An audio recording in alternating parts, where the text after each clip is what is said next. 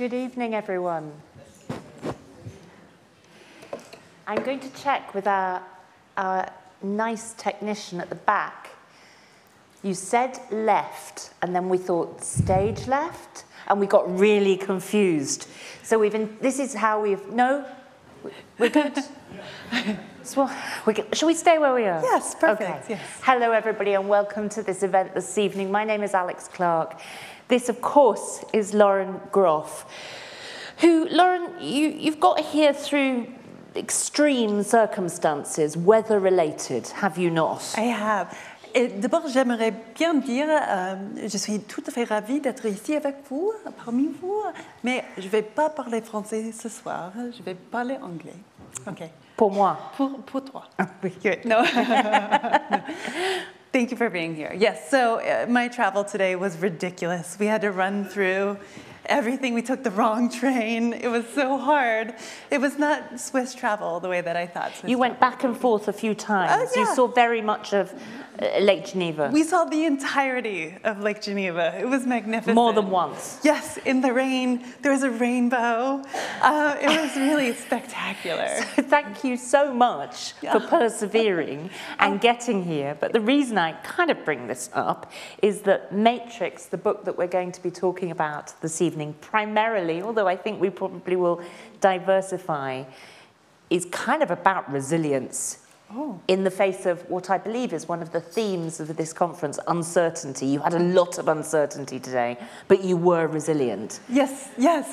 I mean, we're here, right? And this is a dream. It's smiling. Magnificent. And we're smiling, and we're amongst arts, and there will be food later and a cocktail, which I will drink really fast. And Maza was with me, so I could not have been happier. It's really, everything is great. Resilience is really just forgetting quickly all of the troubles that you just went through. When I first saw Lauren this evening and she was rushing into the hotel, I actually thought for a minute that she maybe had just arrived from the States. But you're actually, you're in Europe, aren't you, for a while at the minute? You've been living here for a little while. Yeah, I'm at Berlin for 6 months. I'm living at the American Academy on Lake Wannsee, where terrible things happened.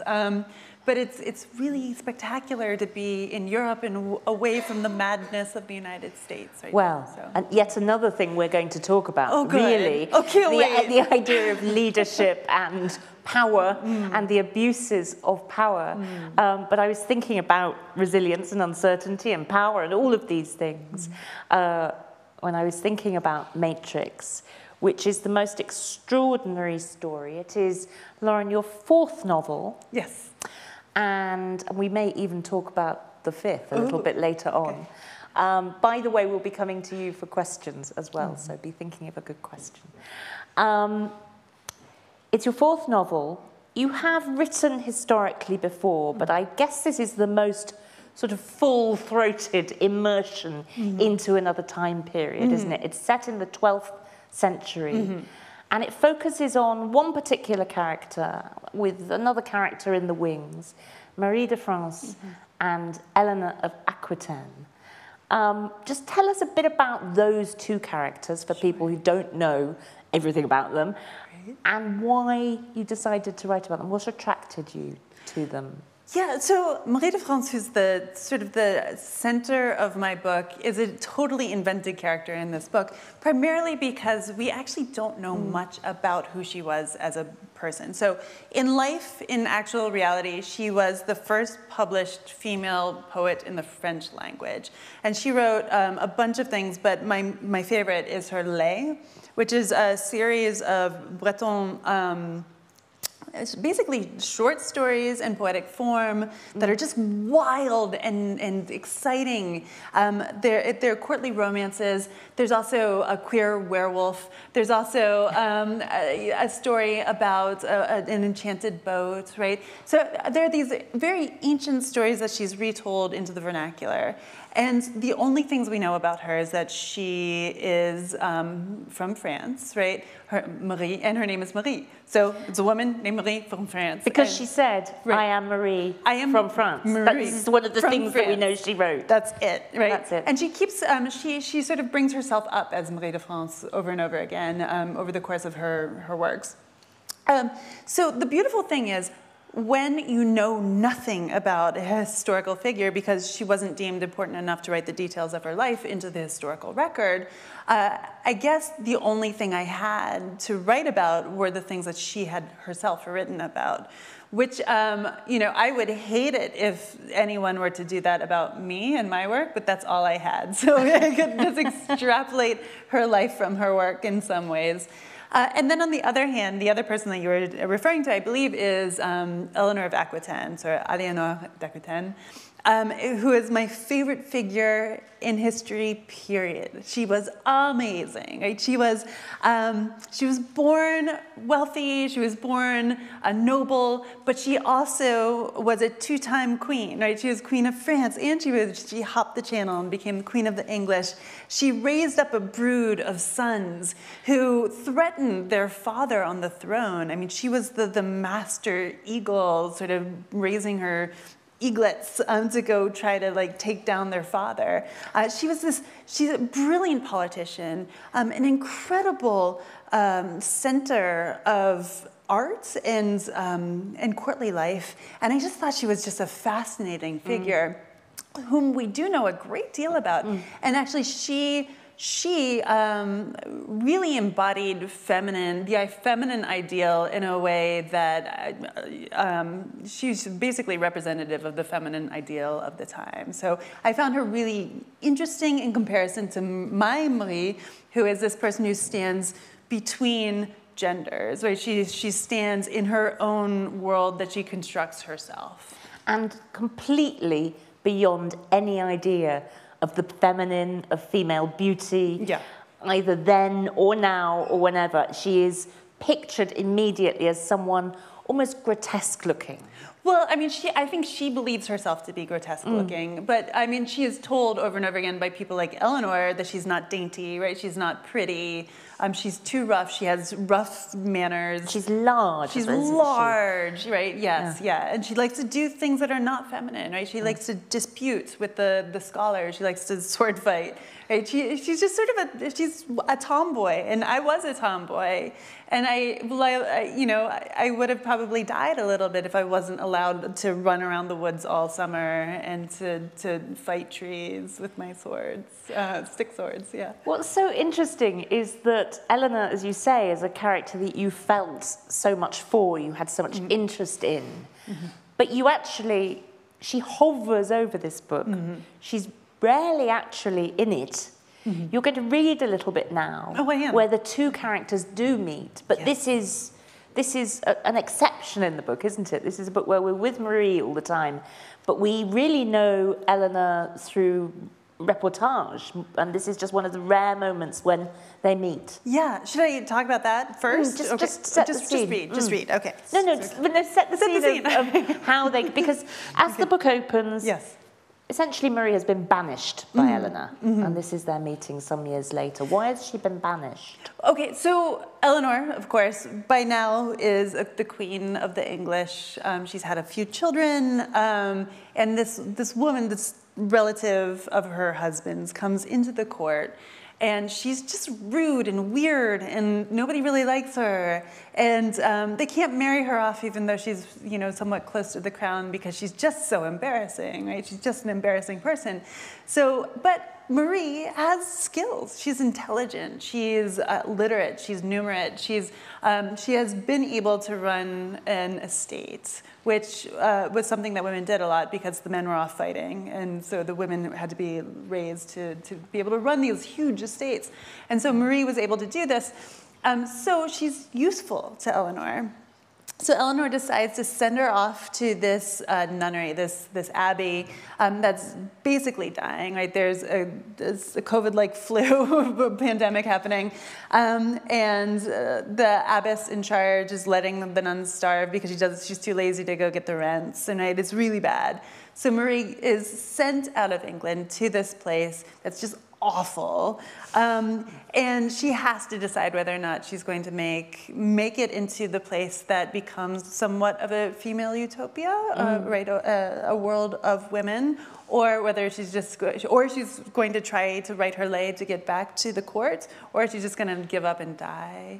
And she obviously chooses 2 out of the 3, and only 1 is successful. And then many years later, Yes. suddenly Eleanor appears. Yes, yeah. At the Abbey.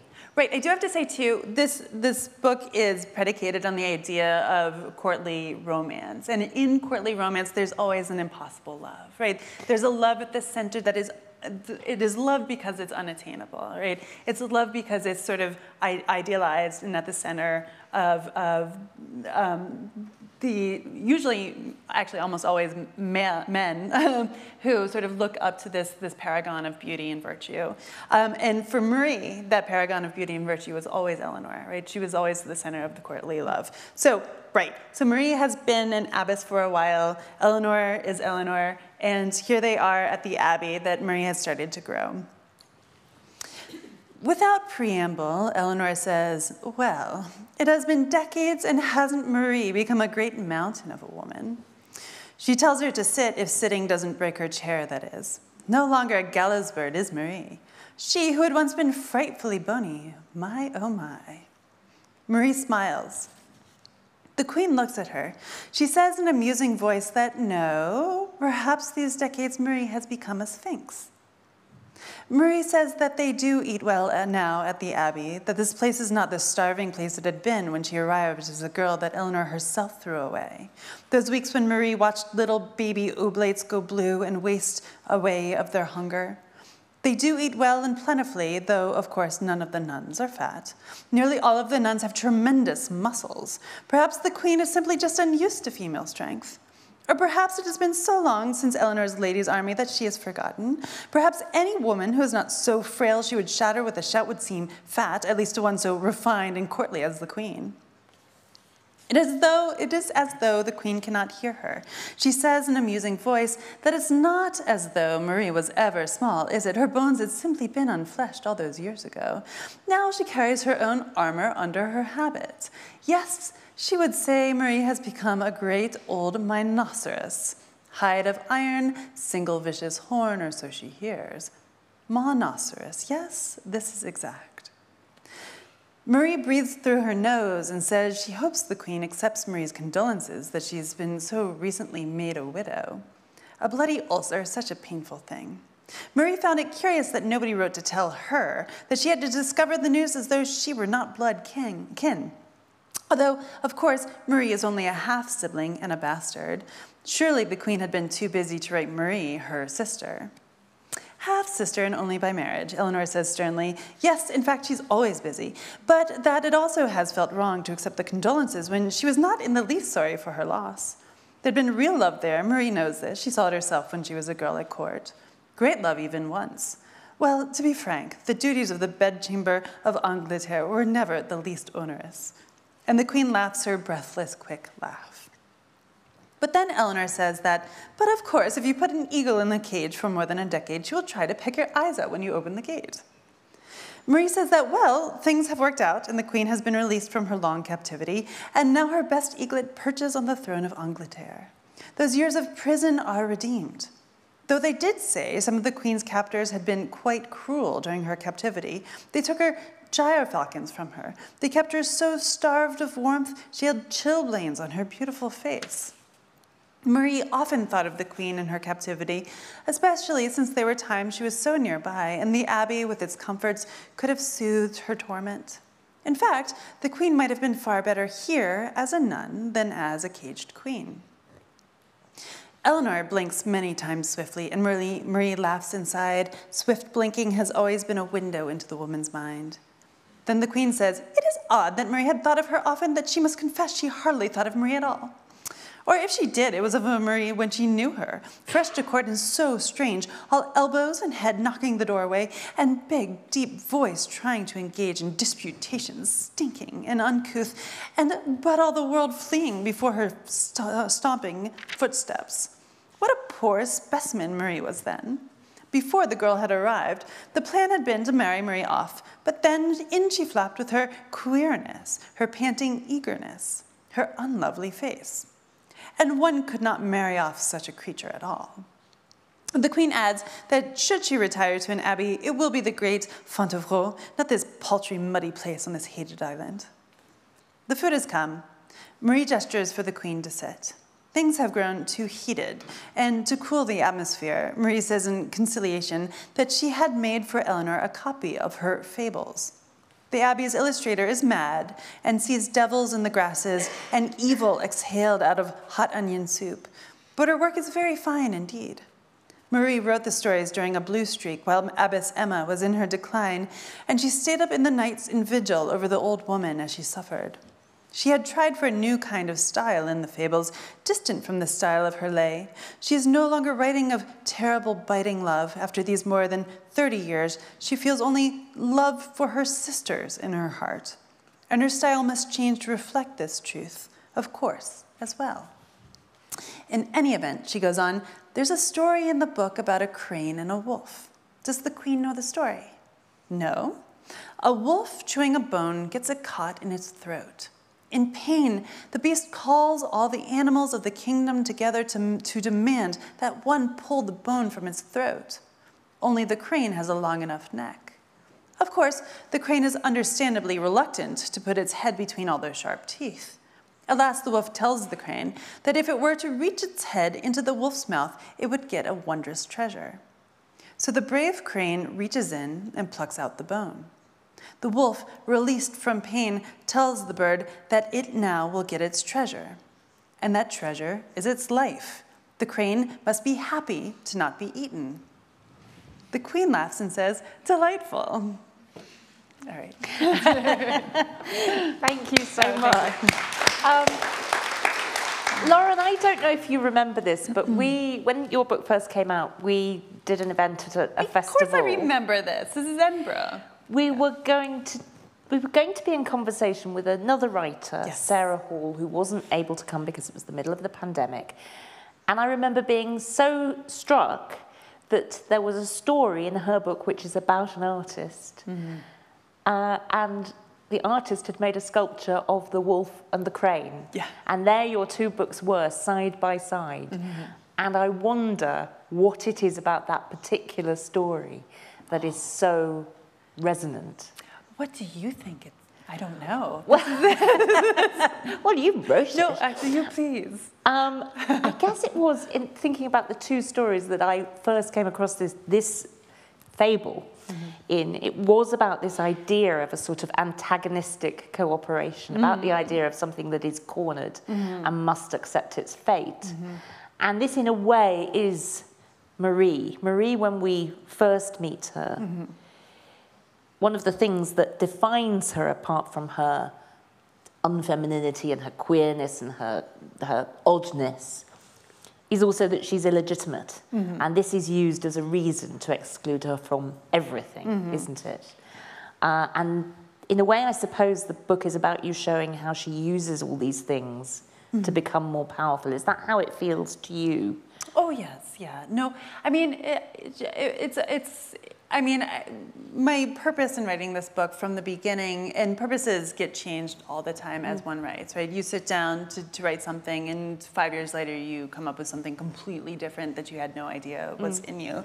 But starting, I wanted to write about power in a person who doesn't have any really at all. And Marie doesn't. She's female, she's poor, she's a bastard, right? And those lines of family are just not there for her, even though it's the one thing she may actually have, but she doesn't have them at all. And yet she's wildly intelligent, right? And she's able to sort of build something out of nothing. So that's part of it. And then I wanted to think about how power does manifest in a person like this, because when I started this book, it was 2019, and we were coming out of the age of Trump, and dear God, let us not go back into it. But we were sort of emerging from this tsunami of dread, And I had been thinking about the differences in Hillary, realm, as opposed to in the world that we actually were given by this immensely privileged, frankly very stupid man. And how maybe if Hillary had become president, if the power itself might have changed her, deformed her in a certain way too. So that's one of the initial sparks that threw the whole book into blaze. Yeah. So it was a deliberate act, obviously, not to write a contemporary novel. You wanted to explore power. You had been thinking about it and the corruption of power. What does it offer you to do, to set something in a completely other time and another place entirely? What are the opportunities that gives you? Right. So for a long time, and I have to admit to this, I was a big snob, and I thought historical fiction was not great. And there's a reason for this. And this is, Hilary Mantel is the best, right? And it has nothing to do with her. I think it had to do with coming up through the American MFA system, which does scorn, I think, historical fiction in a very real way, and in a way that has been legitimized by people like Henry James, for instance, who absolutely hated historical fiction. And I think this snobbery is filtered through, I guess, the roots of fiction writing. It is also true that a lot of the books that are held in less esteem by the very highbrow critics are the ones where, Fabio's opening his shirt on the cover and someone's in like a tartan skirt, right? It's historical fiction as sort of lusty, like, romance fiction, right? Bodice ripper. Bodice rippers. Yeah. Bodice rippers had been for a long time sort of the preeminent form of historical fiction. So I had a lot of snobbery about this. And I thought I actually said aloud, I think probably 12 years ago, I will never write a novel that's historical fiction, and here I go. I think there was historical fiction, though, in the Monsters of Templeton. Sort of. Yeah. There was a kind of mashup of genre. I know, you're totally right. In that. And I think I probably hated myself for that at the time. But this is a transformation story, because I no longer feel this way. So I actually I came all the way around, because there's no such thing as ahistorical fiction, right? All fiction is based in the time that it's being written. Even if the writer is writing about the future, it's based from this moment, right? Even if the writer is writing about the past, it's sort of it's the current moment that's giving the work itself its urgency. Every book, whether it's done in the contemporary day or not, is actually a time traveler, right? Because what it's doing is it's writing of the present into the future reader, right? Who will read this work, and this work of the past, because when the book has been written, it's already the past, right? So every book is a time traveler. Every book is historical in a certain way. And then I thought of all of the books that I love the most, right? War and Peace is historical fiction, right? Middlemarch is historical fiction. Absalom is historical fiction. So why should I hate these beautiful works of fiction? And not only that, they're all completely different from one another. Right. So it's a genre that can be as wide as there are as many books. So wide. I wonder if one of the issues, though, is that people fear, and indeed it can happen, a pastiche, that it can become something so arch and constructed that it's just rather kind of pointless in the end. And that's the criticism, perhaps. Pastiche, but also tourism in time, right? It can feel a bit conservative, right? So why engage with the urgencies of the moment if you're just going to look backwards, right? And looking backwards can feel very conservative, right? It's sort of like enthroning the past to the detriment of the present. But at the same, so I thought, well, no, historical fiction can be an incredibly powerful tool to critique the present, actually. So if you were to write it in a way where the past and the present are in constant conversation, right? It's like you're hitting a tuning fork and you're hearing both like sounds. The singing is happening between these two time periods. So that's what I wanted to do with this book. And actually, it was very overt that a lot of the concerns in the book are concerns that are the most urgent for me at now. Yes. Right? And yes. I chose this time only really because I did not want to talk about like a bloviating orange circus peanut, right? I didn't want to talk about cell phones, which are the most boring things, right? I didn't want to talk about computer games or things that I find just like mind-numbingly dull and boring. So why not? Like take the past and and make it sing into the present moment. Why not? One of the interesting things that you do is you've obviously, as you've said, you've got this character about whom very little is known on the historical record. We think we do know that she probably did live in England for a great part of her life. We think. And she has been connected to a religious order, but we don't actually know that that's what she is. So there you have this person, you could do whatever you wanted. But it seemed to me also, reading the book, that there is a register in it that is very unrealistic, deliberate. I mean, it's heightened. Yes. In a way, you're not actually suggesting that even this imagined life could actually happen. There are all sorts of different kind of elements, and as I say, registers in it. She gains immense power, for example, and it becomes a book about that. It's almost fantasy in a way. Well, is that how it felt writing it? Yeah, I mean, yes, and that's very deliberate. It's because when you read a lot of the texts of that time period, right, chivalric romances, right, and other poems and things of that time, realism isn't the same thing as it is now, right? Realism is kind of shiftier a little bit. And if you start to try to put yourself into the mindset of someone from the 12th century, this is a time where there are no newspapers, right? People generally, unless you were very, very wealthy, you stayed close to home. You knew the same people your entire life. You got news through song, and through hearsay, right? Facts were a little bit different, and there was a lot of belief in things that today we would think are superstitious, not only medicinally, right? There are medicinal things that we would see as just quackery, completely insane, but also just daily living, right? If you spat into a fire, that made the fire live and grow, right? That's tiny, but I mean, it's sort of something that we would call superstitious now.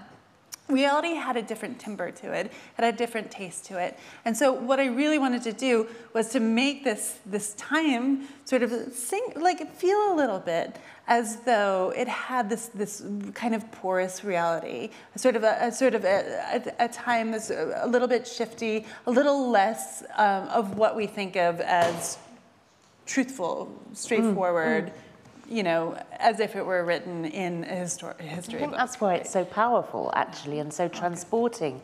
I guess also thinking about representation at this period in history is completely different. It's flat, it's not dimensional, it's dramatic too, right? Oh, so one of my favorite things was actually looking at the art of the time, right? Because perspective wasn't here, right? It didn't really exist. And there's this amazing image on the seal of Eleanor of Aquitaine.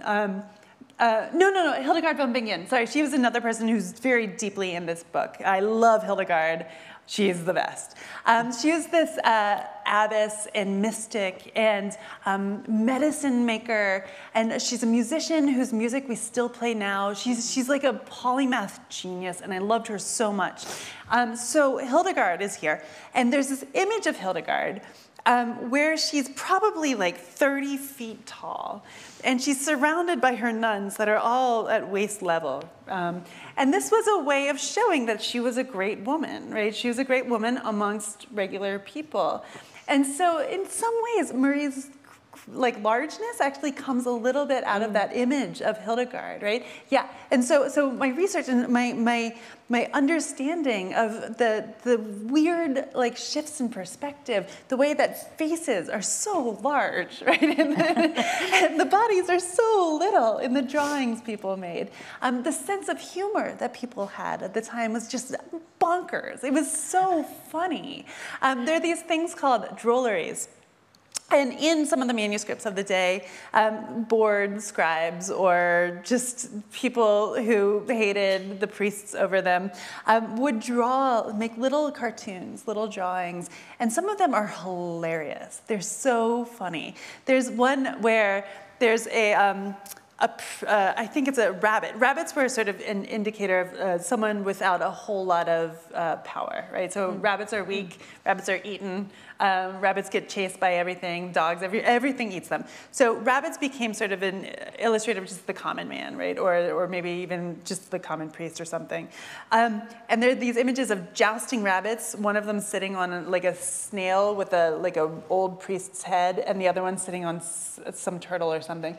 There's this amazing image of a nun plucking penises from a penis tree. So like they're really weird and kind of scatological, and that doesn't correspond to our very flat modern perception of what the Middle Ages were. Like short, brutal, sad, very cold, muddy, right? I mean, that's sort of what our perception of the Middle Ages. There is a lot of mud, though, in the book. There's a lot of mud in the book, and there was a lot of mud, but people washed themselves, for instance. They took care to wash themselves. They weren't all stinky. Although you do have that bit very early on in the book when she arrives at and very unhappy, deeply unhappy. Yes. Marie arrives at the Abbey and is told that she must have a bath, and she says, "No, I bathed in November."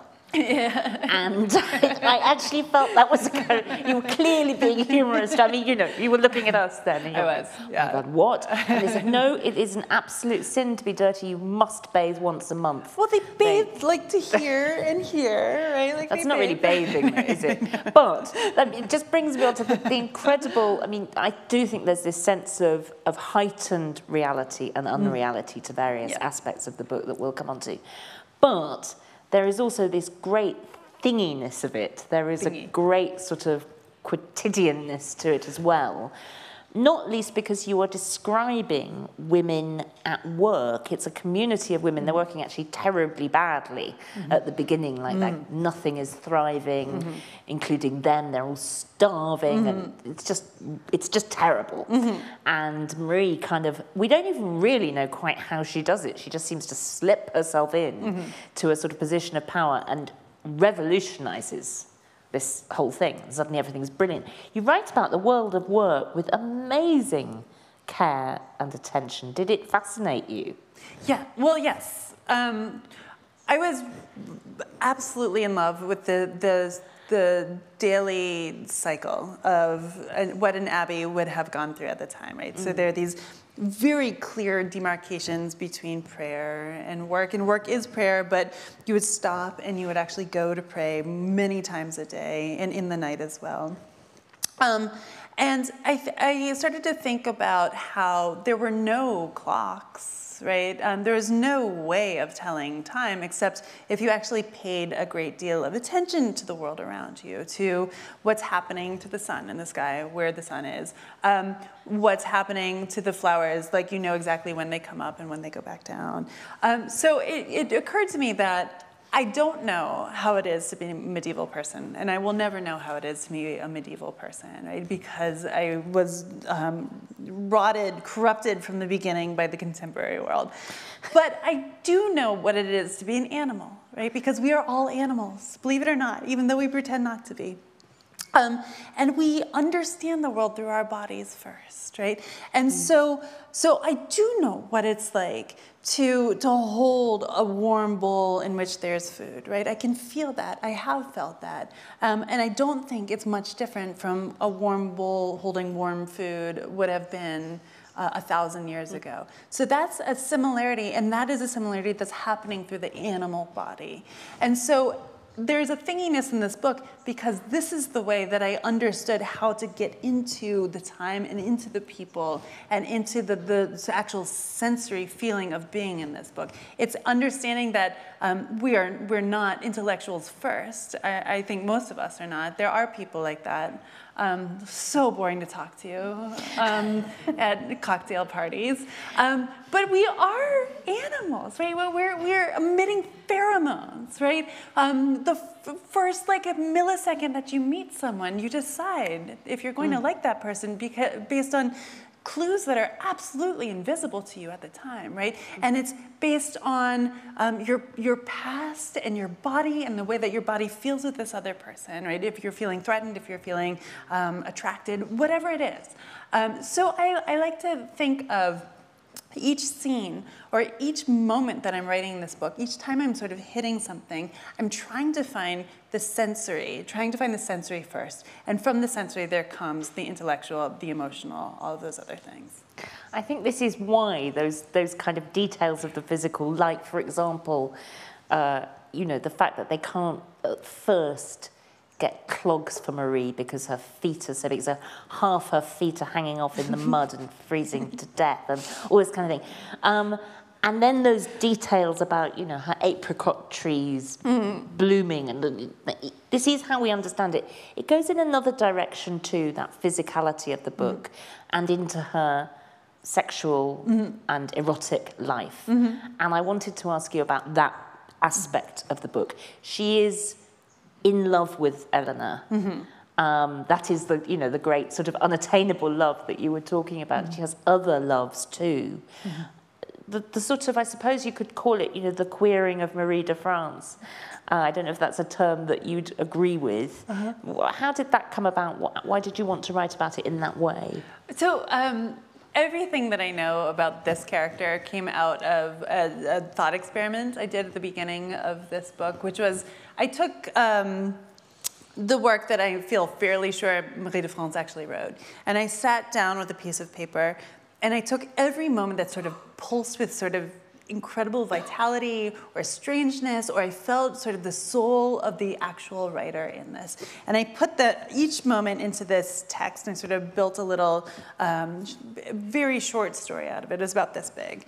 And out of this text, I got this person, and this person was big, as we've discussed. She's overwhelming. She sort of she doesn't have boundaries. She sort of overwhelms all boundaries, and she's an animal so thoroughly first, right? So the person who wrote the poems of Marie de France was hyper attentive to textures, to smells, to beauty, visual beauty, auditory beauty. It's just like her attention to the aesthetic pleasures of the world was so intense to me that I saw in this sort of condensation of it that I thought, okay, this character is someone who is hungry and just, she cannot be contained.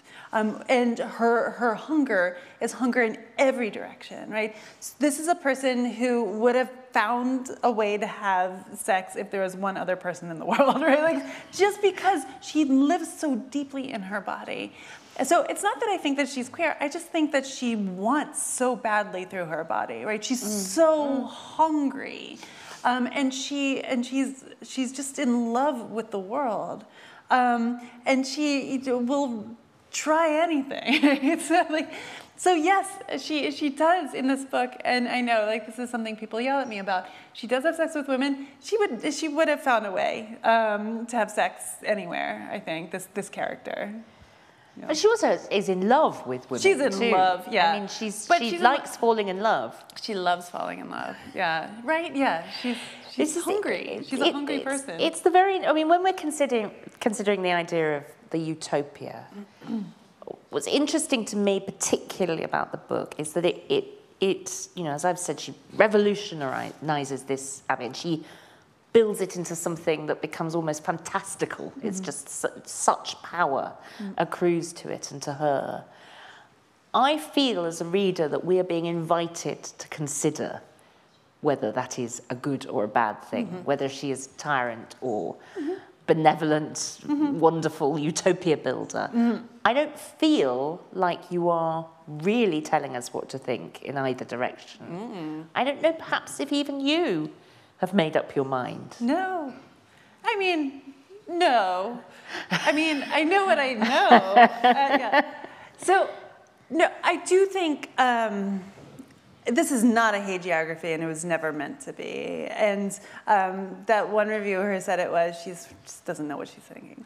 But this was meant to be questioning female power, right? What is it, and how would it be different? So I grew up in a family, my father is this beautiful human, but he is a person of a certain time. And when I was a kid, he you know, to be a feminist, to sort of display his feminist credentials, he would say, you know, if only women ruled the world, we would be so much better off, you know, we would. And for a long time, I believed that also, right? I mean, it's a very romantic vision of the world and women. But women are human, right? We are full of ambivalence. We are full of ambition and hunger and vice and sin. And it's not that we're no better than men. We just haven't gotten a chance to show how we are no better than men. So I actually think, I guess in some ways, I wanted to muddy the waters a little bit to say, okay, here's what female power. But I wonder if it'll happen the way that I think it happens, which is when someone has almost absolute power, that power, and is spending most of their life pushing against really tight institutions and structures that actually contain one. Maybe that power that you end up getting makes you start to impose those structures, the same institutions on the people that are ostensibly beneath you, right? So if there is a hierarchy, and the Catholic Church has always been hierarchical, right? There will be a certain point at which this sort of inward motion will also become this, sort of in a cage put around other people as well. And I do believe that is what happens and would happen. Do you think there's, though, as you might, you know, again, a reading of this book, there is a sort of tipping point, because certainly lives for the people in this utopia get much, much, much, much better under Marie, right? You know, they are not dying of starvation and sickness any longer. They're self-sufficient, they're wealthy. You see it as an economic privilege too, as economic success is absolutely vital to her success and self-sufficiency and independence. What is the tipping point? What tips someone over into what is essentially a sort of megalomania, a solipsism, I suppose? Capitalism. I don't know, right?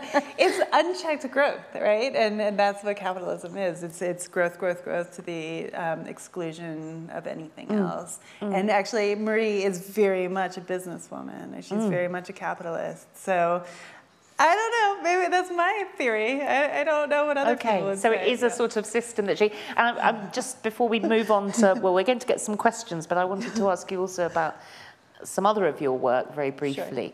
But before we do that, the wonderful symbol in this book of what she decides to build. Which is something that both protects the Abbey, a series of sort of a labyrinth kind of around it, and also insulates it, is also a tremendous barrier. She almost at this point becomes a kind of war leader. Yeah. And just tell me about dreaming that up, because that was the moment at which I thought the book felt really sort of speculative in a way. Oh, it was deeply. So that came out of a very early draft, and it actually came from something that has been haunting me since I've seen it. In the early draft, there was much more overt conversation between the 21st century and the 12th century. There's just a lot of actual talking back and forth. And one of the things that happened was, so I'd seen in The Guardian, I want to say 10 years ago, there was a drought in England. And in these photos that taken from a drone, you could see these like primordial, these atavistic structures, the forms of them coming up to almost touch the surface of the earth, even though they've been gone for 3,000 years. So old pigsties, old houses, the shapes of them were so deeply pressed into the earth that now that the earth was going through a drought, the earth was remembering these things, right? So these forms are coming up and sort of almost like physical ghosts haunting the surface of the earth. And I thought that was so powerful, right? This was such a powerful metaphor for this particular book. And in the early drafts, I had this labyrinth, which was taken from an apocryphal story about Henry II and his wife Eleanor and a mistress. So the story is Henry put his mistress into a labyrinth to keep her away from his wife, but Eleanor, being evil, found a way in to kill her. But of course, this didn't actually happen. But I took this idea of the labyrinth as a space that is protective, but also it makes the people there very strange and isolated. And then, you know, in the early drafts, the labyrinth is gone, but you can sort of start to see sort of the ghosts impressing themselves upon the surface of the earth itself. So, so that metaphor stayed in the book and became something very strange, right, and somewhat speculative. But that's what happens when you write a book. The things that seem most powerful to you transform and become something completely different.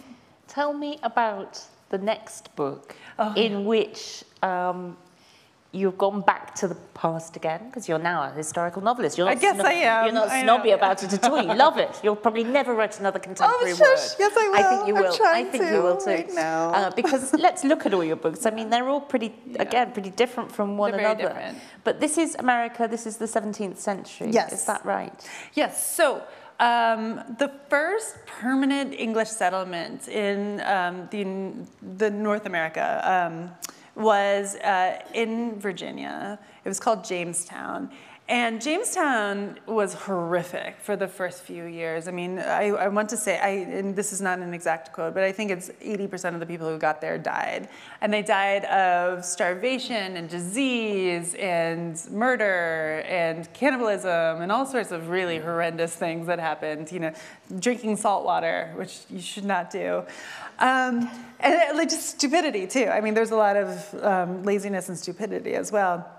So there was this very strange time, and I was really, really interested in survival narratives. I'm like a crazy survivalist in my own brain. That doesn't manifest in like buying a lot of guns, but it does manifest in like learning how to make flour and to spin your own wool. If I ever had a lamb, I would know how to spin wool from it. But so I was interested in these things, and I was interested in the first female form of writing in North America that was kept because the Native Americans, if they had writing, wasn't kept, is these captivity narratives. So it's these women from England, or who were born in North America, who were captured by Native Americans. And these were narratives that are hyper propagandistic, right? They were made in order to promote the colonization of this place and these people. But once in a while, you get a voice, like the voice of Mary Rowlandson, where there's sheer actual human warmth and anguish, actually both coming out of the text, sort of rising out of the text to the surface. So I thought, oh my gosh. Oh wait, I also am deeply in love with Robinson Crusoe because I think it's one of the great weird books that sort of codifies an entire culture's ideals in one place, right? It is England of the time, like everything. That's what Robinson Crusoe is and does on his little island. So I thought, why not take captivity narratives, Robinson Crusoe, and gut them, take all the stuffing out, turn them inside out, and see if I can make something different that's not for propagandistic purposes, that sort of shows the really complicated relationship and ambivalence of being a person without power back at that time, who's both an agent of colonization and also in some ways unable to change anything, right, at the same time, too. So this wild female Robinson Crusoe in North America who meets God. She meets God. Okay, so another unambitious, quiet narrative. And it's very forthcoming. Tell me what it's called again. Oh, The Vaster Wilds. The Vaster Wilds. And it's out in September. It's out soon, so we can... You'll be doing this again and talking about that book again. Shall we have some questions from the audience? Now, we have microphones going around that we need you to wait for so that we can get our translators to work. Who would like to start us off with a question? Thank you to the translator. Yes, I speak really quickly. I really apologize. Somebody just here in this row that you've just got to. Thank you so much. Thank you very much. You said at a certain point of this conversation that for most we are animals and not human at the first, and not intellectuals. And frankly speaking, what struck me the most when I start to read this book, as someone whose English is not the first language, is how sophisticated words you use. Was it a conscious choice to make some impression, or could you comment a bit on this? Thank you. Sure. So every project that I do has its own lexicon and its own vocabulary because, you know, words are the most sophisticated, I think, tools that humans have. I believe this, and I will always believe this, and nobody could tell me any different. But what happens is I get really wildly excited about the time periods that I'm writing about. I do way too much research. I start to speak in the language that I'm speaking from then. So I metabolize these strange words, these strange ideas, and it actually becomes part of me. So when I sit down to tell this story, because it's part of my research and what I'm doing, it becomes part of the text itself. So with Vaster Wilds, because it's 1609, that's the time of Shakespeare, right? So I went back and I reread all of Shakespeare, and I got so excited because he's so into neologisms, right? He's so into iambics. So for the first probably 5 drafts, I only wrote in iambs all the way through. And it was like, Did you know you were? I did. I was so excited about it. It was very exciting. It was a conscious thing, not that you'd been sort of... Well, she's also running. So, and that is a really good rhythm for running, right? Sure. Yeah. But it's also, you know, it's really exciting to go back to Shakespeare and find these words that we've forgotten, right? It's just the source of absolute wealth and richness that is accessible to everyone. All you have to do is open up, I don't know, Timon of Athens, which is like the worst of his plays, and still be subsumed in this like genius and able to hear the Elizabethan age through these words, right? So it's sheer nerdiness, right? It's sheer being just in love with language, and Vaster Wilds actually comes from a Shakespeare line, and it is about the vasty deeps. And vasty, nobody uses that. And the deeps is about the ocean, but I could steal this line and use it. So it's a borrowing and a sort of a refashioning. It's a twisting. Yeah. And in this book, the language, as you said earlier, was the language of the courtry romance. That was what was sort of feeding you in a way. Yes, the courtly romances. The mysticism. I mean, the mystics, medieval mystics had their own sets of symbology. Like the symbolism was very rich and very deep. And I actually had to know a lot of it in order to write my own mystical visions. A lot of them actually, they all were something that someone sort of said, but not all in one place. Right, so I took the visions of about, I don't know, 15 different mystics and sort of compiled them into this weird feminist mystical idea of what the Catholic Church could have been. I just remembered another woman who's in the book, the Empress Matilda. Yeah, I love her. Yet another. Yeah. There are these extraordinary women in the book. Thank you so much. Let's have another question if anybody would like to. Oh, yes. Thank you. I was wondering while listening to your description of your book, what role does God play? I mean, we are in the Middle Ages, we're in a monastery, and what notion of God does he figure in the book? Yeah, so God is not male in this book. God is, so there are no men at all in the book, at all. It's your George Cukor. I know, it's my George Cukor. So, right, so I love that you, so I don't know if you've seen this, but there's this incredible 1939, I believe, film called The Women. And The Women is just brilliant. It's George Cukor at his very best. And the only characters in this film are women. But because it's from 1939, every conversation the women have is about a man or men. And so it doesn't pass the Bechdel test. So there's this test that Alison Bechdel, the great graphic novelist, says, which is a work is really only feminist if there are more than, or two women talking about something other than men. Right? So I saw this the night before I had this sort of like secular vision about the book. And I was like, oh, this is terrible. So in the English version, even the animals are not male. They're all female, which could not happen in French. Like, it's just not possible.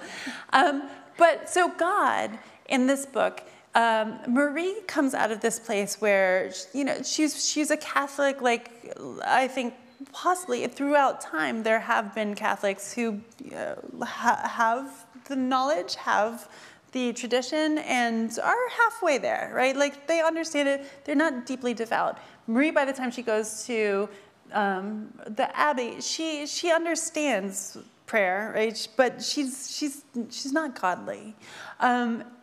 When she gets there, things start to shift for her over the period of many decades, right? She's an abbess for many decades, and she starts to believe in a different kind of church, a different kind of God, a God that is more feminine, and she starts, and when she goes through menopause, and this is the borrowing from Hildegard von Bingen, when she goes through menopause, she starts to have mystical visions, which Hildegard did. And that's when God starts to talk to her. And for Marie, God is talking to her in these visions of sort of like just a different tweaking.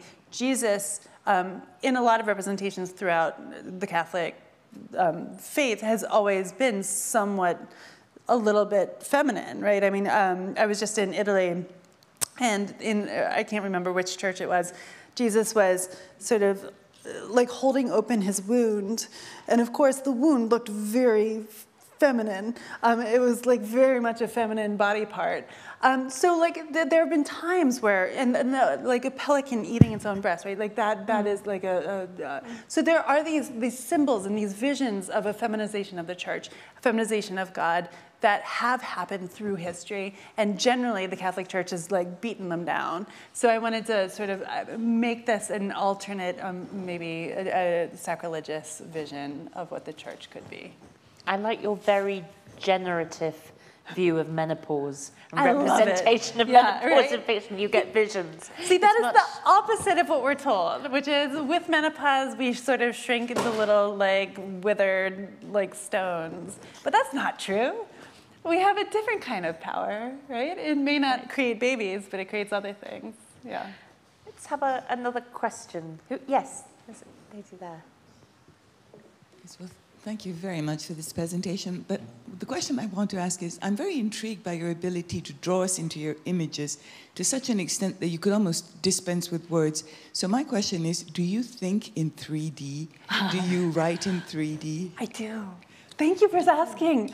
This is amazing. Nobody's ever asked me this question. So it's a great question. It's made me understand about the maze and the labyrinth, and yeah, so in a different way. I do. I'm a little bit of a synesthete, which I'm not like Nabokov. Like I don't see colors in the alphabet, but feelings have colors for me, right? And colors have feelings as well. And different words have different like emotional tones which correspond to the colors as well. But what I do, So this is for anyone, if this helps you, it would make me very happy. But when I start to go into a scene, I always have this one meditative thing that I do, which is I just shut everything down. I shut my eyes, I close my ears, I shut everything down, and I set a timer. And I slowly, very slowly over time, open up each sensory input. And I start to hear what they would hear in the scene, right? Very, very slowly. And things start coming out of the woodwork. A bird that I know, right? Or the ocean sort of on the beach. And I'm listening very deeply to these things. And then I open up the smell, right? And I start to smell what's happening in the scene, right? And then I go through very slowly, all of the senses, until the last one is vision, because the vision is what I think most people tend to pay most attention to the detriment of the other senses. By the time the internal eyes are opened, I have so much information about what's happening in the scene, right? And so much emotional information, because we are so profoundly tied to where we are at any given moment emotionally, right?